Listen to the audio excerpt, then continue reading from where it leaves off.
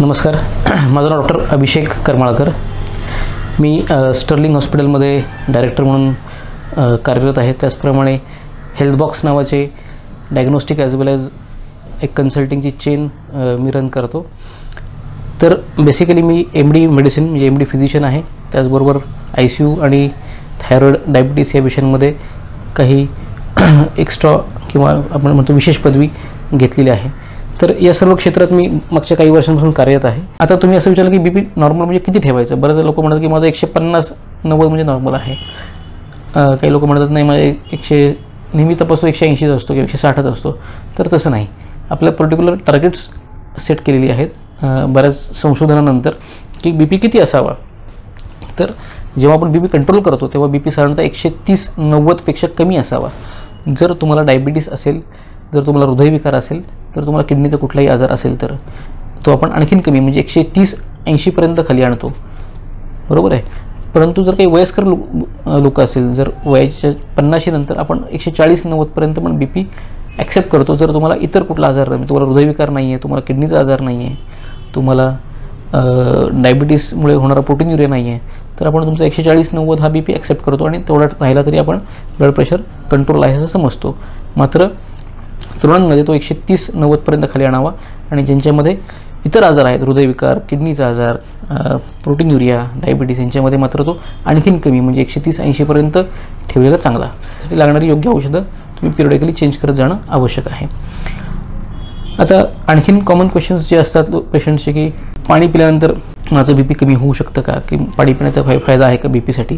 तर जर आपण पाण्याचं प्रमाण जास्त ठेवलं तर ऑटोमॅटिकली मिठाचं प्रमाण रक्तातलं कमी होतं किंवा डायल्यूट होतं, त्यामुळे BP कंट्रोल चांगला येऊ शकतो. त्यामुळे योग्य हायड्रेशन ठेवणे, योग्य प्रमाणात पाणी पिणे हा देखील BP कंट्रोल करण्याचा एक महत्त्वपूर्ण मार्ग आहे. त्यानंतर आपण असं बघूयात की बऱ्याचदा असा लोकांचा प्रश्न असतो की जर माझा BP वाढला आहे तर त्यामुळे माझी चिडचिड होते का, किंवा म्हणजे राग त्यामुळे मला आजकाल येतो का. तर पूर्वी असं समजलं जायचं की असं कदाचित कोरिलेशन नसावं, पण अलीकडे काही स्टडीजमध्ये असं लक्षात येतं आहे की ज्या लोकांचं ब्लड प्रेशर जास्त आहे त्यांची थोडीशी चिडचिड इतरांपेक्षा जास्त होऊ शकते. पर्टिक्युलरली जर BP थोडं जास्त हायर साईडला असेल तर चिडचिड ऑटोमॅटिकली वाढते. आणखी एक महत्त्वाचा प्रश्न असा असतो की लोक विचारतात की सर मला ब्लड प्रेशर आहे पण मला काही लक्षणच नाहीत, तर मग कशाला गोळी खायची. तर हायपरटेन्शनला आपण सायलेंट किलर किंवा डायबिटीस, हायपरटेन्शन या आजारांना आपण सायलेंट किलर आजार असं म्हणतो.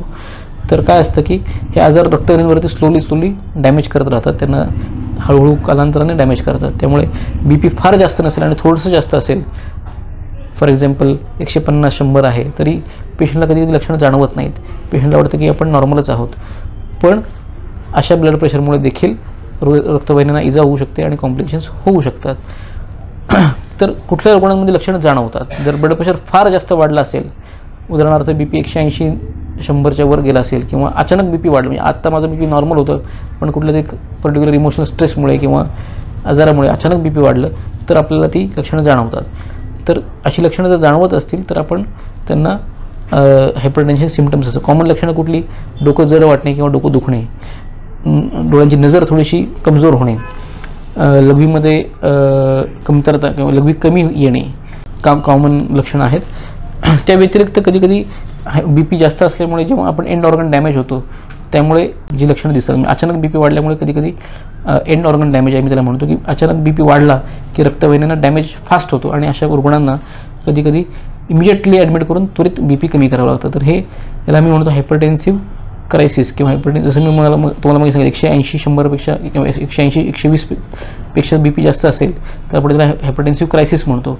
त्यामध्ये हायपरटेन्सिव्ह इमर्जन्सी एक प्रकार आहे की लगेचच यांना रुग्ण ॲडमिट करण्याशिवाय पर्यायच नाही. असे रुग्ण कुठले, तर ज्यांना कॉम्प्लिकेशन झालेले आहेत, एंड ऑर्गन डॅमेज झालेला आहे. तर तो कुठला, तर मेंदूमध्ये रक्तस्राव होणे, त्यामुळे डोकं दुखणे इत्यादी. अशा डोकं दुखत असलेल्या रुग्णांना बऱ्याचदा उलटी होते. तर डोकं दुखत असून उलटी झालेली असेल फास्ट जोरात आणि BP जास्त असेल तर हे अलार्मिंग साईन आहे. अशा रुग्णाला त्वरित ICUमध्ये किंवा अतिदक्षता विभागात भरती करणं आवश्यक असतं. दम लागायला लागणे किंवा छातीमध्ये दुखणे, याच्यामध्ये काय होतं की आपल्या हृदयावरती तो ताण BPचा पडलेला असतो आणि तो ताण हृदय हँडल करू शकत नाही. त्यामुळे एक्सेसिव्ह पाणी किंवा एक्सेसिव्ह ब्लड फुफ्फुसात साठतं आणि तो फुफ्फुसात साठल्यामुळे त्रास होत असतो. तर याला म्हणतो आपण हायपरटेन्सिव्ह हार्ट फेल्युअर. तर हा सेकंड पार्ट की हृदयावरती परिणाम होणे.